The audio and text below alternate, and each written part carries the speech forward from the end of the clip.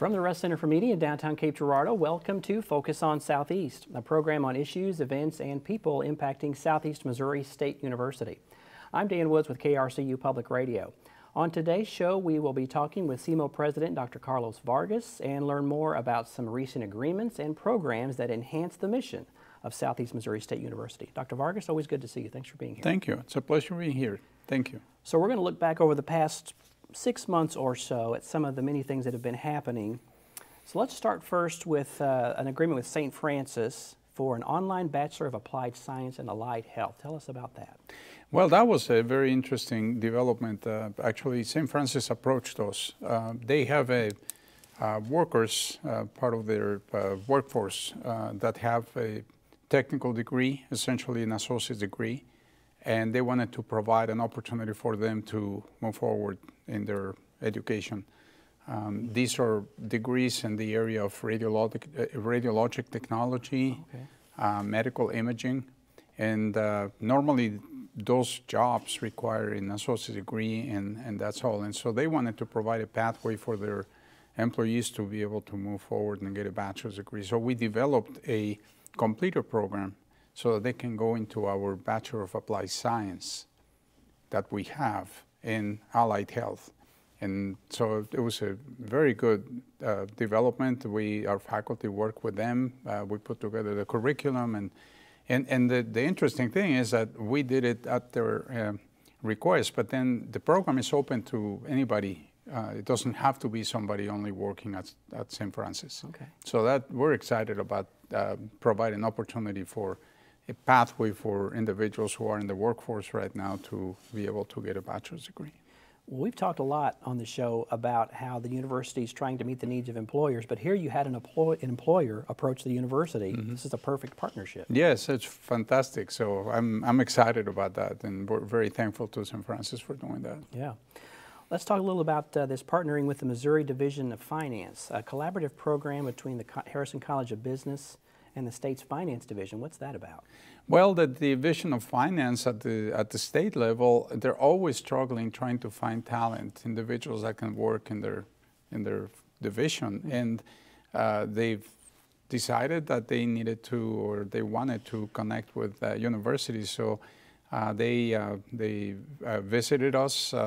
This was a development that took place through a member of the community here in Cape, who is actually a member of their board. Mm. And so they talked about it, and they came to visit. I met with the commissioner, and we talked about the interest that they had. We put them in contact with the College of Business. The College of Business, the dean,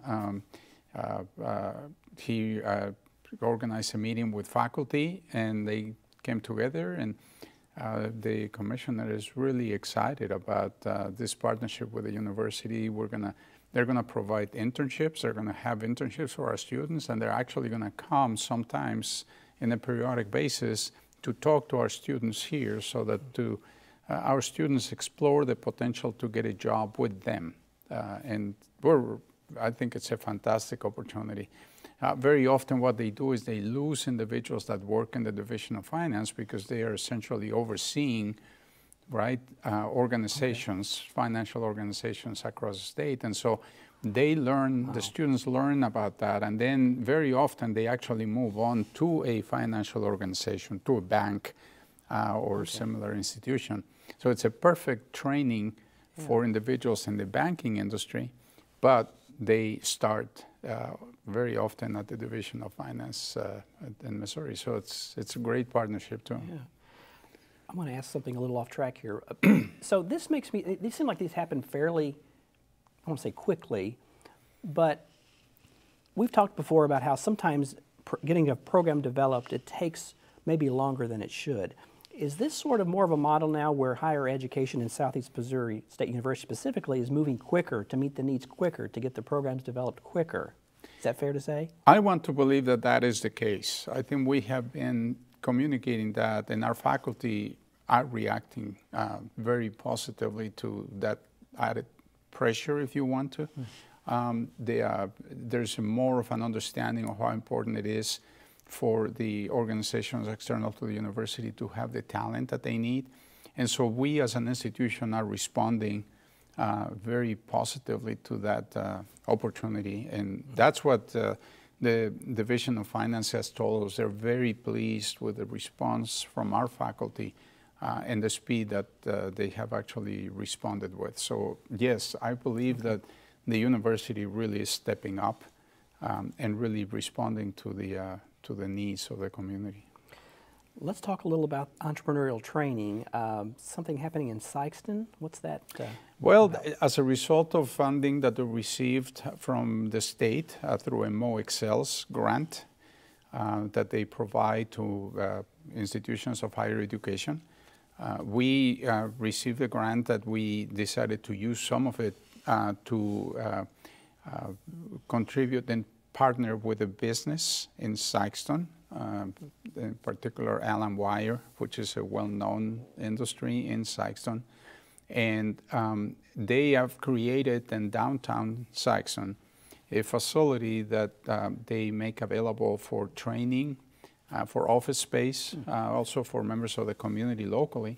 And so we partner with them by contributing funding to establishing, we call it a Red Hawks room, Red Hawks classroom there, so that we have technology, we have seating, we have the opportunity now to go and take training directly to that downtown area in Sikeston. And this is, for the most part, non-credit training. So these are opportunities for the workforce to engage in a variety of training opportunities, many of which are not really part of the academic offerings of the institution. So we're doing that because, as you know, we have in Sikeston also a building in the north side of Sikeston where we do offer academic programming. We're here on the set of the Interest Center doing a TV show right now, and there's an agreement with Sacred Heart University, Inter-American University, and Anna G. Mendez University that ties in with KFES and Gray Television. Tell us about that. Yeah, that's another example of an industry coming to us and saying, hey, we need your help. Do you have this that we need? Well, KFES came to talk to us and said, do you have students who are in the field of bilingual journalism? And we thought, well, that's an interesting question. Help us understand the origin of that. Well, it turns out that KFVS parent company, which is called Gray Television, acquired recently a number of channels, TV channels from Telemundo. Telemundo is a Hispanic network, and so they provide a lot of programming in Spanish and in English. So when KFVS came to us, they said, look, we really want to become leaders in the U.S. in terms of providing talent to our own organization on bilingual programming. So we do have a journalism program at the university, which is one of the only two that are accredited in the state of Missouri, as a matter of fact. But we also are part of a consortium. The university is part of a consortium of universities whose mission is to use technology to promote student success. And many of those universities are actually based in Puerto Rico. And so when that question came to us, we thought, let's talk to our partners in Puerto Rico and see. And they do have journalism programs. And so we actually developed a model where these institutions would send students here to the university, and the students would enroll in a internship. And the internship would give them the opportunity to work at KFVS. So that's the model we have in place now, and we have already signed the agreements with those three universities that you mentioned, and Mr. Conroy and I are going to be visiting Puerto Rico to meet with the presidents of those universities in the near future to strengthen that connection for KFVS through Mr. Conroy to become more knowledgeable about what they do, what they offer. I think it's a really exciting development and opportunity for the community, for KFVS, for the university. So we're all excited about what's happening there. And again, this was another instance where the business came to the university first. That's correct. Yes, so it's happening. So what's changed? I think in many cases it's a result of people becoming more aware that we are around and that maybe we are a resource for them. We do, and I personally try to communicate whenever I meet with individuals in the community, businesses, industries, that we want to help, that we want to partner, and we don't just sit back and say, come and tell us what you need. We go to them. Yeah. We go to them, we visit them to try to figure out what is it that they do and see if there is a way that we can develop either programming for credit, programming that is not for credit, just training, or partnering with them in whatever way. We've done that with TJ Missouri, for example, in Perryville, where we developed a program also where their employees, their technical employees can take this program and get training as they are interested in becoming managers. So the program that we have is a 4-year degree with TJ Missouri, where the employees actually get tuition benefits from TJ Missouri, so they can go into that program. Yeah. So that's an example of some of the things we're doing. We want to partner. That's something that I've repeated to many people all the time, is like, we want to be helpful. We want to be partners in promoting the economic development of the region. And people are responding, and they're coming to talk to you. I think so, yes. Which is good. Yes. A new job center at Catapult with the Missouri Department of Higher Education and Workforce Development. Tell us about that. Yes, that's another exciting relationship where we are engaging the community. So this is, Catapult has been located on Broadway for quite some time before I came here. And we have now reimagined the role that Catapult can play. So we actually are using Catapult now as a location where a job center from the state of Missouri is located. And so as individuals who are looking for jobs, they want to be helped, they go there, and they go to a facility which is not actually inside the university. It is, as you know, in the downtown area of Cape. It's a lot easier to get to. Yeah. I think in some ways being outside of the campus itself is a very good thing, because sometimes people may feel a little bit uneasy or intimidated if they have not a college degree or so to go into a campus. And by the way, our campus doesn't have a lot of very clear signage. And so sometimes it's difficult to get to know where you go, but here it is relatively easy to get to. And so we have the job center. We have now a tenant at the facility in Catapult, where the tenant is hiring students on a part-time basis for some of the operations that they are engaged in. So it's really exciting. And we actually have also displayed a display there of student art. From our own River Campus students. So it's a really, it's an exciting coming together of the university with the community.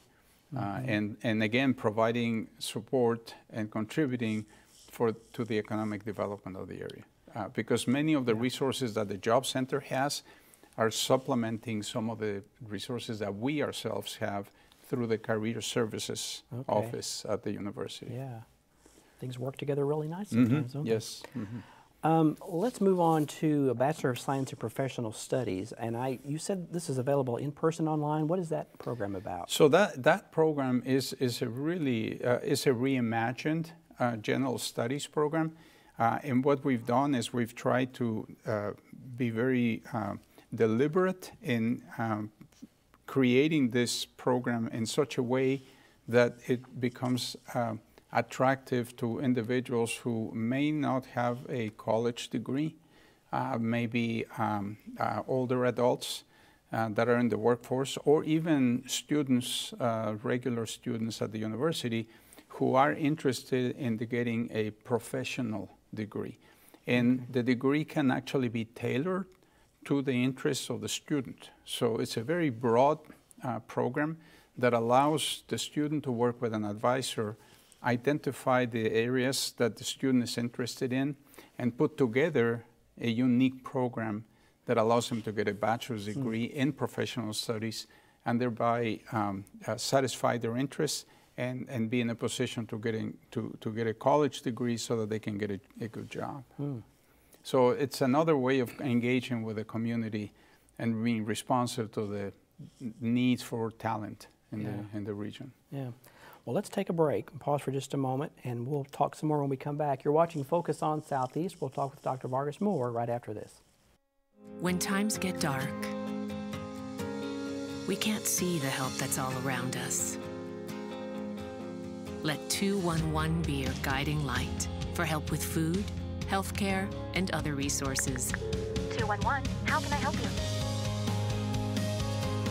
Call 211 or visit 211.org.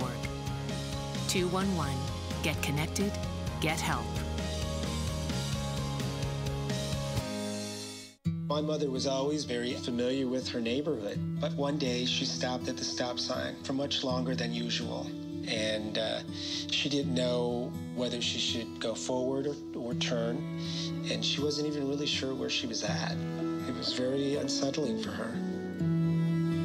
I felt so much better after my son told me, "Mom, I don't want you to worry or be afraid. I'll be there for you and we'll figure it out."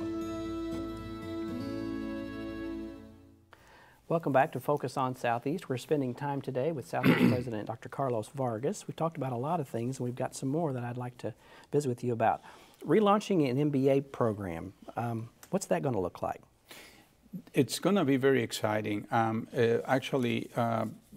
It happens that MBAs have become very popular, and then the popularity goes down and then comes back up, and so like a roller coaster. It's always like in a roller coaster. But one of the things we are trying to do, and again, it follows the theme of some of the things we've been talking about, is how can we use our academic programming to connect more effectively with the workforce? How can we make our programs more relevant to what the individuals out there want, and how do we make it in such a way that people don't see a lot of obstacles? Well, an MBA and many institutions in the past tended to be one where you almost needed a bachelor's degree in business before you could get into the MBA, because it's a master's level program. But what more and more people have recognized is that you don't need a lot of background, that the MBA itself is a degree that is very flexible, and that it can be very effective in helping somebody who already has a bachelor's degree in a different field to really get the expertise that they need to be able to function effectively in a business environment. And so that's what we've done. So we have reimagined the MBA. Now we have an MBA that doesn't require more than essentially one course that is self-paced also, that you can take if you have a degree, say maybe you have a degree in biology or history or in engineering, but you want an MBA, so you don't have to take multiple courses as prerequisites to be able to go into the MBA. You can take this one self-paced course, and then you get into the MBA. And I think that's making it more accessible to individuals. And the individuals that go into those programs, they tend to be very focused. They're not there to sort of try to explore this or that. Right. They really are serious about their need for that particular degree. And so they're very conscientious and they're ready to go. So we want to make it as easy for them to get into that program as possible. Remove the obstacles as much as possible. Remove obstacles, correct. 3 new academic programs. So there's 3 of them here: aviation management, business analytics, and financial econometrics. Yes. So let's talk about aviation management first. Yes, well, aviation management, again, it's one of those exciting things that are happening. You know, it really all started with our professional pilot program a few years ago that I think we hit the jackpot there, because we put that program in place. We had very modest hopes for success. And then it took off immediately, and right now we have over 100 majors after 3 years. And we have, you go to the Cape Airport, which is where the students do their flying, and there's certainly over 10 aircraft there. Wow. That are being used to train our students. Well, so that's one program. So as a result of that, we now created an aviation management program. Aviation management program is in principle a program that prepares administrators for airports. So if you want to be an airport administrator, an aviation management program makes a lot of sense. In some cases, not too many, but in some cases, a student may get into the professional pilot program thinking they want to be a pilot, and then for whatever reason they decide that that's not the case, but they still want to be involved in an aviation field. So that is the one that does it. And we have hopes now, and we're planning for another program that's going to be supplementing what we do. So I really would like to see in the long run a cluster of programs around aviation. That industry is one where the U.S. Has a preeminent role in the world. And that's not something you can say about all the industries. There are many industries where other countries have overtaken the U.S. This is a field where the U.S. is still preeminent in the world. And so I believe that we are in a good position to create a cluster of programs around aviation. And part of that is the drones. As a matter of fact, we have a drone program. And down the road, you may even consider the possibility to offer other degrees. One that comes to mind is air traffic controllers, which of course are very badly needed. Aviation mechanics. So there are a number of different programs that could be form a cluster around aviation that I think would put the university in a very unique place. Yeah, I guess we could say the sky's the limit, maybe? Can we say that? Can we say that? That's right. Okay. We're going to run out of time. So before we move on, let's do financial econometrics. What is that? That's statistical analysis used in the finance world. So how to use statistics? How do you interpret large amounts of data, financial data? And so it's a program that the faculty are very excited about now. And again, it is a variation of what we've done in the past. As time goes on, as technology evolves, as our ability to analyze data, computers are more powerful, become available, we need to keep moving our programs to see what is it that we offer our students so that they can become increasingly relevant and competitive in the marketplace. So financial econometrics is an example of that, using statistical methods in financial data. And I guess this is something you have to keep constantly watching to see what the market's doing to know where the university needs to be, right? Right. The other one, business analytics, again, is the same thing. You know, looking at how to process data and large amounts of data, because with the ability that we have more and more to gather data, it becomes the problem. Then becomes how do you interpret those data, and so some of these programs will give you that possibility. So the Office of Admissions has launched a transfer center. What is the purpose of the transfer center, and what will it do for students? Another exciting thing happening. Historically, universities focus a lot of their efforts in recruiting high school students, what we normally refer to as first-time college students, and we have to some degree, not paid enough attention to the transfer students who may go to a community college or to another four-year institution who decide to transfer into our institution. Typically, we don't have a very structured and organized orientation for those students. So this transfer center, the objective here is to really become a one-stop shop for students who transfer into the university from community colleges and other four-year institutions, so that they can navigate our environment easily, and that they don't have to suffer a lot of frustrations because they are coming into a new environment. So that is really an exciting opportunity. We're hoping that that's going to continue to increase students transferring into the university, because they're going to feel that we're friendly. From that perspective, you know, we're transfer friendly. We are providing the resources that they need. That sometimes people just, you know, throw them in there and say, you should know how to deal with this. You're already in higher ed in a community college. Well, it's not the same. Every time you go to a different institution, you have to learn how that institution operates. It's not as trivial. Right. So we've got about 90 seconds, I guess, or so. So I want to end with the Transforming Lives campaign. Kind of tell us about the campaign and sort of where we are at this point.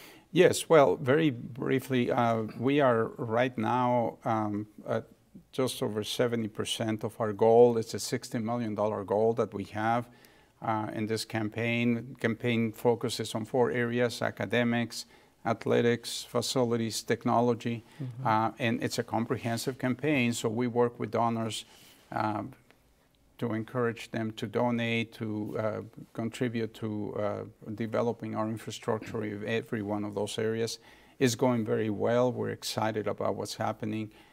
There's still room for improvement. There's still room for doing more, but our advancement division, the Vice President for Advancement, is also the Executive Director of the Foundation.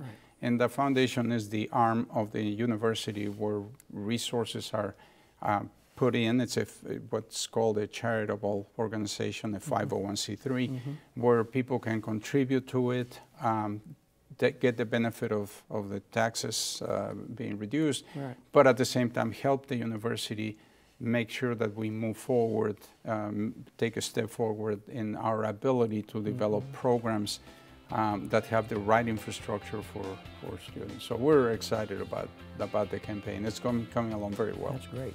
We're out of time, and we've had a lot of things to talk about. Dr. Vargas, thanks so much for being here today. Thank you very much, Danny. It's a pleasure, as always. Focus on Southeast is a collaboration of KRCU Public Radio and the Department of Mass Media here at Southeast Missouri State University.